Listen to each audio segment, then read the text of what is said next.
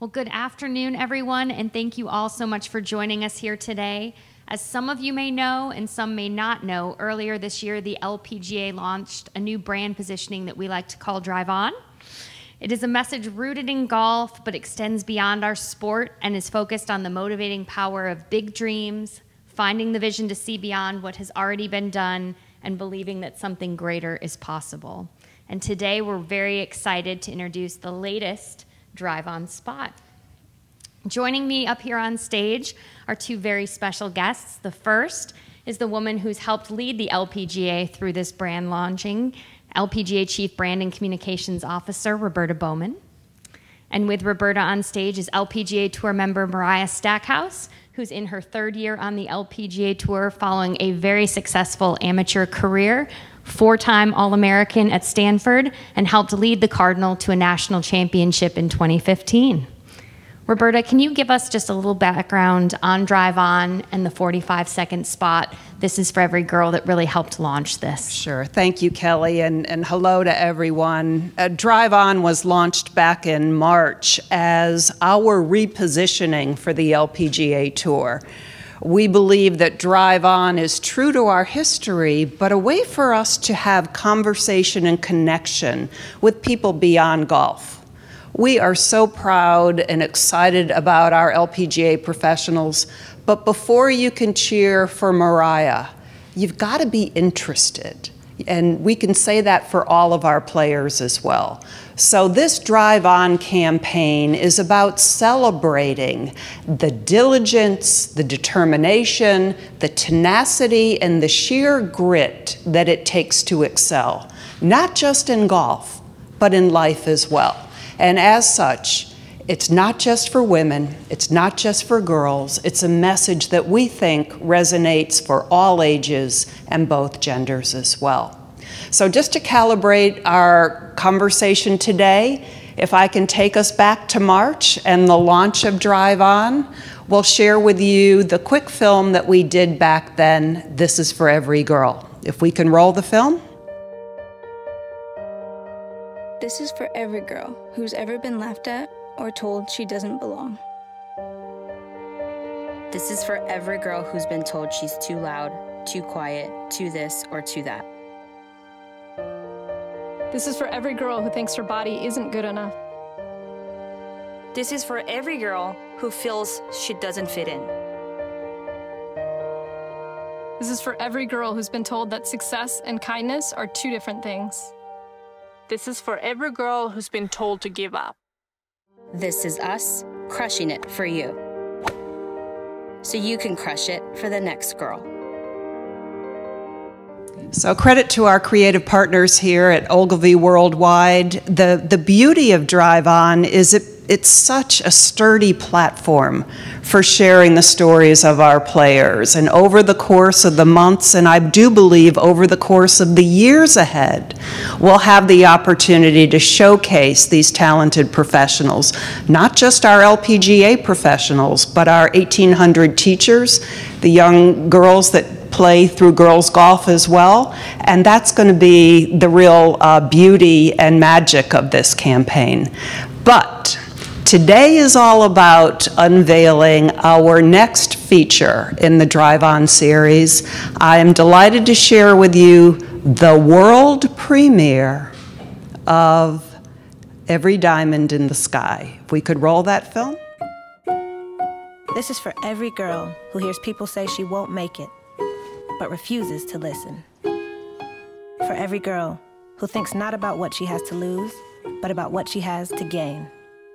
This is for every girl who doesn't look like everyone who's come before, but may look like those who will follow. This is for every diamond in the sky. This is for every girl. Mariah, that piece still gives me tears, so don't mind my little glassy eyes here. But this spot was very personal to you. You worked very closely with Roberta and the LPGA on this spot. What does it mean to you to have your story featured in the Drive On campaign? And what was it in the messaging that was really important for you in this piece? Absolutely. I think that when Roberta introduced the Drive On campaign to us as players and shared what her mission was going to be, and kind of re-imaging how we talk about our LPGA players, and just sharing the diverse and the number of journeys that we have to share. I was very excited just at the launch itself. And as someone who has so much respect for my peers, and over the last 3 years I've gotten to know a lot of players and gotten to know the journeys of my friends and what it took for them to get onto the LPGA Tour, and sharing those stories with each other, I was so excited and honored when Roberta gave me the opportunity to share my story through the Drive One campaign, because it's something that I'm really excited about. I've loved what's been shared so far this year, and to be able to participate in that, and I'm excited for what Roberta is going to continue to share with us and the stories that I'll get to see in the future. So it meant the world to me to be a part of this Drive One campaign and the message that is promoted through it. And then looking at that personally, with my story, I just kind of wanted to share a bit about my upbringing and the role that my parents played in pushing determination, confidence, and inspiration through me, so that I had the tenacity and the drive to go after my dreams. And I think that my introduction to golf and the journey that I've taken to get here on tour is a Drive One story, and I'm excited to share that with you all. You're only in your third year on the LPGA Tour, but as you talked about, your golf journey began much longer before that. So tell us a little bit about that beginning of your journey when you first fell in love with golf. And as we sit here and listen to you, there's many things you could do in your life. Why golf as your career? Right. I got started playing golf at the age of 2, and it was definitely a story of daddy's girl wanting to go wherever he went when he left the house. And that took us to the golf course most days. And that was my introduction to the game of golf. And from there, once we moved to Atlanta, it was me, my dad, and my brother. And we'd go after school, we'd go on the weekends, and I started to develop a love and a passion for the game. He signed me up for junior competitions, and from there, you know, I had that I did with my dad and my brother, and then all of a sudden I was making friends, and that continued to make golf more enticing for me as a kid. And as I developed and started to perform well in these events, it started to be something that I envisioned for myself doing in the future. And you watch LPGA players, I grew up watching superstars like Annika and Lorena and being inspired by them and saying, you know, I think that I'd really like the opportunity to pursue this as a career myself. And that's just kind of my journey. And it took me to college, where I had the most wonderful experience, and now here where I'm in my third year continuing to work and improve my game. And it just gives me so much year in and year out, and it's a fantastic sport. You talk about that special relationship with your parents. The image at the beginning of your spot is of you and your dad, and I know that's been a huge part of your journey. Part of that too is an affirmation, actually, that your dad worked on with you from when you were little. Can you share a little bit about that affirmation and sort of how that's really helped shape who you are today? Yes. So when I was younger, my parents wrote an affirmation for me, and I think I was around the age of 2 or 3 when they got the idea.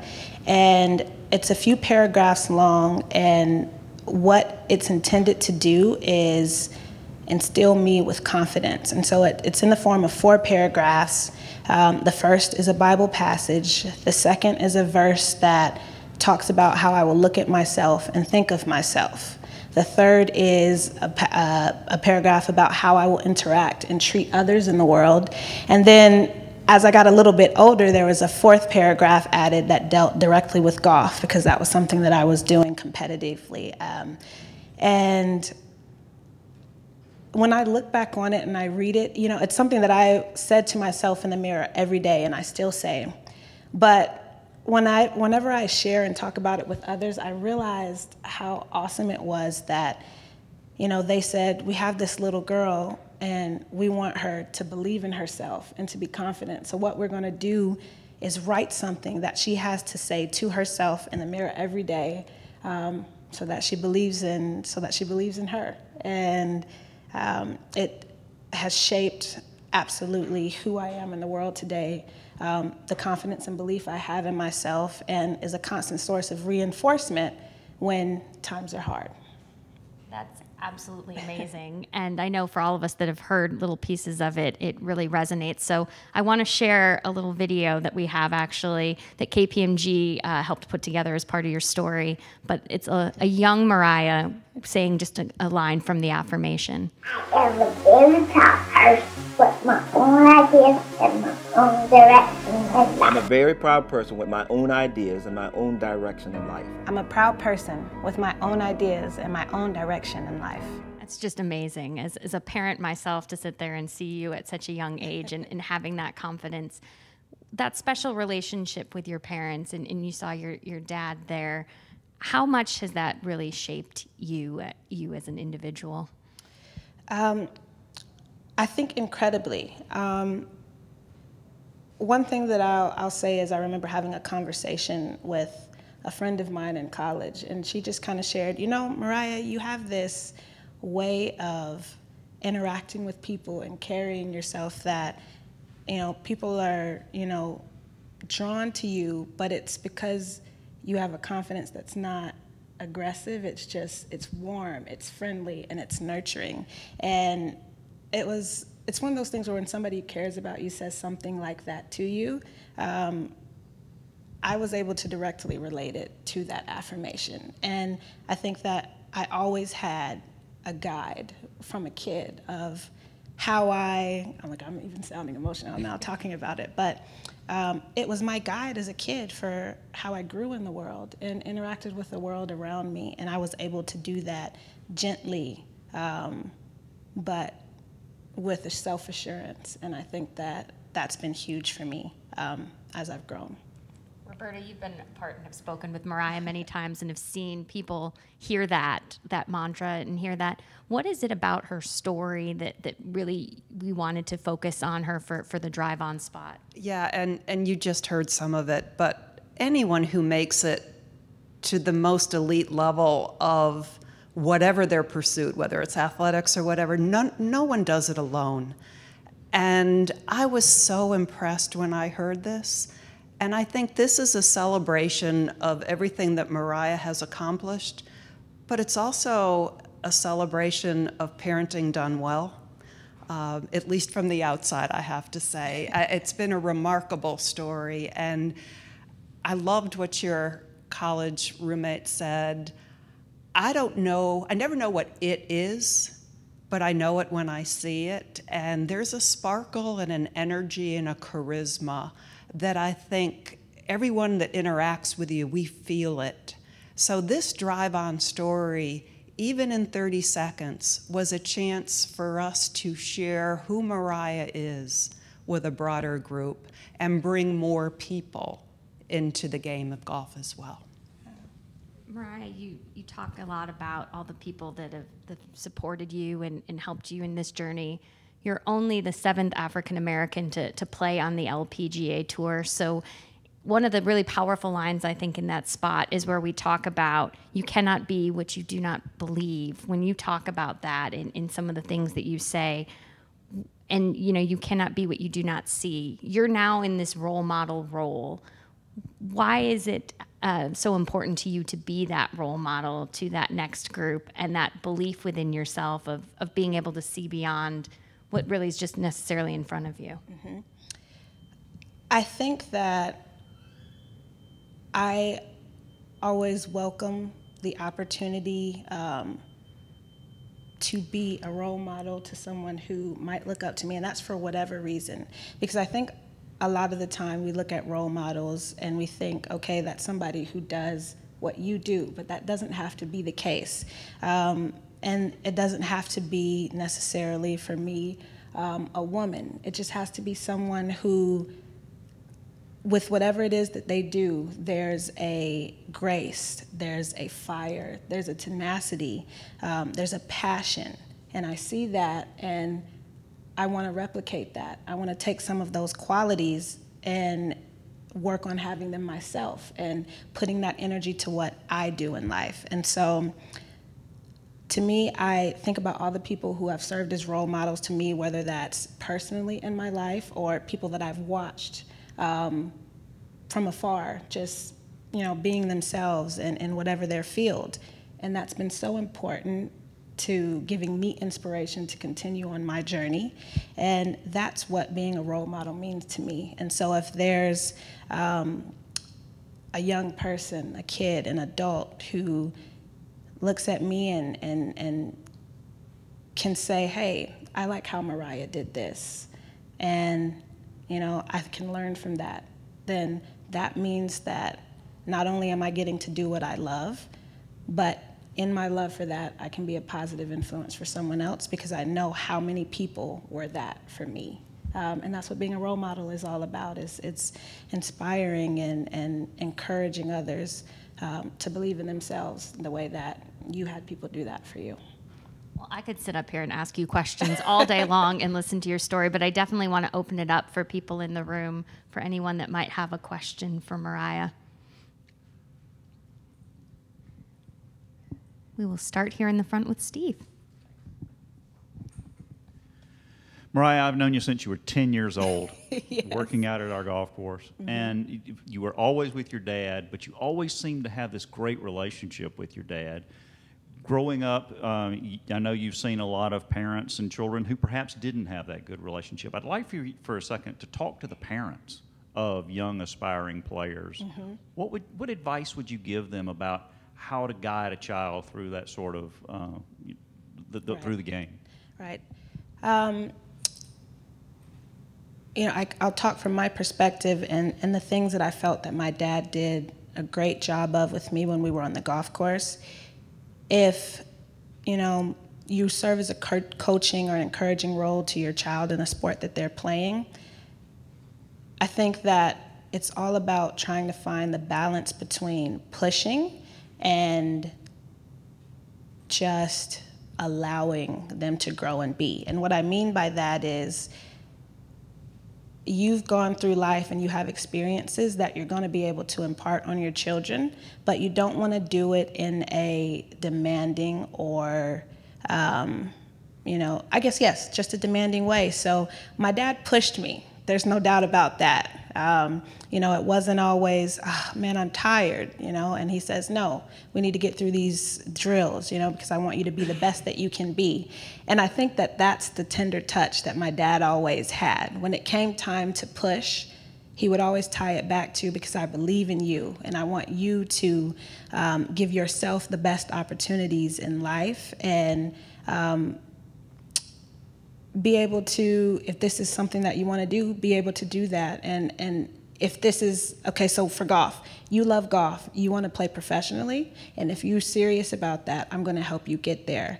But I'll always say one tidbit that my dad did when he was forced me to take 2 or 3 weeks off at the end of season. I wasn't able to touch a club. I had to relax. And at the end of that 3-week break, he'd come back and he'd say, all right, do you miss golf? Do you want to play? And I said, yes, I'm ready to get back to practice. And he said, okay, this statement is a commitment for this entire year. You're going to work hard, you're going to dedicate yourself to the game, and then at the end of next year, we'll take another break. But right now, we're full powering into practice and tournaments. And I think that that was very special, right? Because he would force me to take time off, and I had to say that I wanted to continue playing. And I had to understand that if I said that, then that whole year we were going strong and we were practicing and we were working. So there was always a choice for me and an opportunity for me to miss golf. And then the understanding that I was making a commitment to myself and that I was going to have to work hard at that. So that was kind of a special thing that he did for me there. We've talked about lots of stories with your dad of some of the things. I know even how you mark your golf ball to this day is something that he instilled in you very little. Can you tell the story about how you mark your golf ball and how that came to be? I mark my golf ball with an M and a D, and that story originates from my first ever tournament. I was 6 years old, and the field was 9 and under, if I'm not mistaken. So after the first day, I was in the lead going into the second round, and I was playing with other 9-year-olds, and I looked at my dad and I shared with him, I'm scared, because they're bigger than me. And he reminded me of the story of David and Goliath, and that David was so much smaller than Goliath, but he believed in himself and was able to defeat Goliath. And so from that moment, he wrote a D next to the M on my golf ball to stand for Mariah and David. And that should serve to me to always remember the story of David and Goliath, and that I can achieve whatever it is that's in front of me, I can overcome it. And so from that day forward and until this day, I still mark my ball with an M and a D to always keep David right beside me and that memory in mind. I just love that story. I'm gonna go to Karen. Yeah, I listen to this story, it's just tremendous, and you're obviously a tremendous role model for every player that's coming after you, and you've learnt this from your father. Where did he learn it from? Who did he learn it from, and how did he get to a point that he could be so amazing with the advice that he's given to you? Yes. I think that my parents both talked about what they wanted. I think they were very excited about parenthood, and you read books and you want to figure out the best ways to raise kids, how to instill confidence in them, how to ensure that they're going to be a nice person, right? And so I think that they just put their heads together and tried to come up with ways to help me grow into a confident and nice young woman. And I think that that was their source of guidance. And I think they prayed a lot too, and tried to ask for guidance in that respect. And so my dad will tell you that that affirmation came to them through God, is the answer that he'd give you. And where did his love of golf come from? He grew up in Myrtle Beach, South Carolina. And so he and his brothers would work at golf courses growing up and then get to play them in the evenings on Mondays. And I think it was just a family thing. Cool, thank you. Yeah. Do we have any other questions for Mariah? If not, I'm going to end it on one last one for you. So for every athlete, there's a why they do what they do. Why do you do what you do? My why is certainly that I fell in love with this game at such a young age, and it's given so much to me, friendship and the things that it's taught me about myself. And I can kind of tie it back to the affirmation a little bit, is when you decide, hey, I like this enough, whatever field you're in, and I want to pursue this, everything is going to be a journey. You're going to reach a goal and you're going to set a new one, and you're going to continue to have something to inspire to. And as long as I can feel confident in this journey and believe in myself and feel like I still have somewhere to go and I still love this and I'm still improving, then that's always going to be the why. Just that hunger to continue to get better and better. So that's my why. I absolutely love the game of golf, and I want to see just how far I can go with it. Well, we are so thankful that you chose golf as your passion and that you're sharing your story with us. And we're really excited to share your story with even more people and continue to inspire that next generation. So thank you very much for taking part, and thank you, Roberta, for everything you've done with Drive On. Thanks, Kelly. Thanks for having me.